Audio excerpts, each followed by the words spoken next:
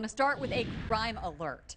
This one is in Baldwin County. A criminal investigation underway after racist graffiti was spotted spray painted on a sign off Gardner Road near Lillian this morning. So disturbing. Debbie Williams has the story on the Baldwin County beat.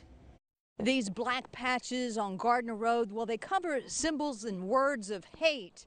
A county crew covered them up earlier this morning, but not before the message was received.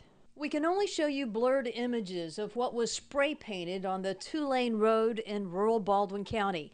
The N-word, swastikas, and KKK, all in the 90-degree turn of County Road 91 and Gardner Road. And as I pulled up, I saw it and I was like, whoa. And then I looked on the ground and I'm just catching it as I go. Rachel Scott drove through the area this morning. It's heart-wrenching because it's like, I don't know who, you know, as a black, you don't know who to trust as a white.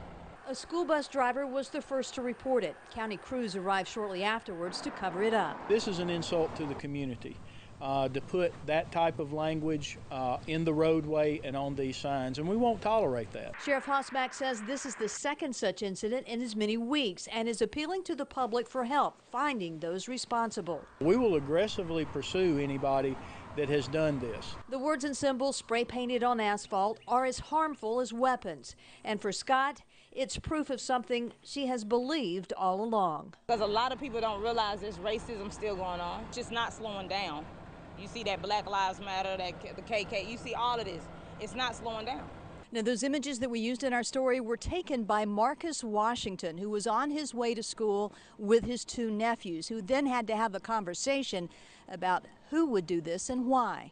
It's a conversation no one would want to have, and Brianna Hollis will talk to him and have his story tonight on WKRG News 5 at 9 and 10.